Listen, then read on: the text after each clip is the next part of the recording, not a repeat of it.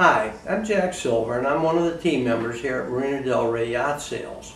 And while we sell both power boats and sailboats and so forth, I oftentimes will have people come in and they'll say things like, oh, I don't want this sailboat, they're too much work, or they're too complicated. And I kind of laugh in a way because I am more of a sailor than a power boater.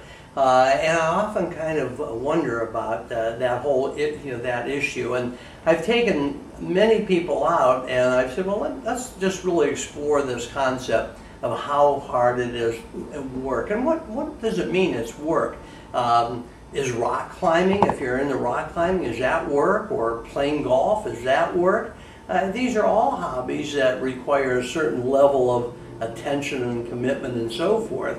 The difference is, and for me, is I tried golf once and I quickly came to the conclusion that I would be one of those guys that would probably throw their clubs down on the ground or break them or whatever. And it's very, it would be very frustrating.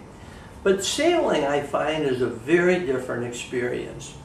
I moved here 9 years ago from the East Coast, and on the East Coast, in a good year, you might be able to sail for 5 or 6 months out of the year. So I used to always joke that I was a total workaholic right up until sailing season. And then I found my life and world changed, because when you go out on a boat, for me, and my experience is, you get out there and you have to watch the wind, you trim the sails, you have the silence of the water lapping against the boat. And I find it absolutely, totally takes your mind off of everything you've been putting up with all week long. Because you're tending to the sails and the trim and so forth, you're not thinking about all the day-to-day crap that you've had to put up with in the office. So, is it too much work? I don't know. If I take you out there, and one of the beautiful parts of sailing here in Southern California is we go out and once we clear the breakwater and we put the sails up, the wind generally comes from one direction, and whatever direction that happens to be that day, it stays pretty steadily.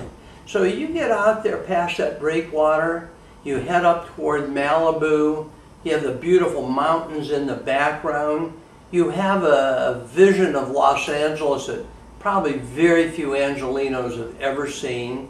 You go past Venice Beach and then you go into Santa Monica and you head toward Malibu. You set your autopilot, which is, I have to admit, it revolutionizes sailing. You get that sails trim, you put the autopilot on, and for the next hour and a half or 2 hours, however long you want to sail toward Malibu, you just sit there and enjoy the silence. Hopefully you get some dolphins swimming along with you. When you think it's time to turn around, you turn the boat around, you readjust the sails. It takes a couple minutes, you hit that autopilot, and you have that same experience going home. So, is it too much work? I don't think so.